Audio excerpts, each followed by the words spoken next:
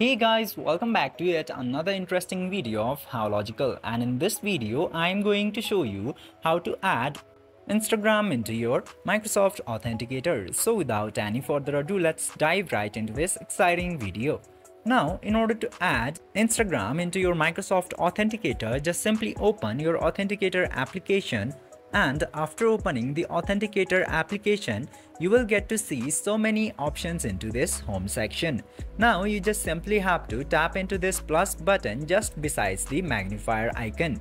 And after tapping into the plus button, you will get to see this other account option. Just simply tap into that other account option, and after tapping into there, you will get the option of this QR code scanner. Just simply scan the two-step verification QR code from your Instagram or enter the code manually by tapping into this enter code manually option.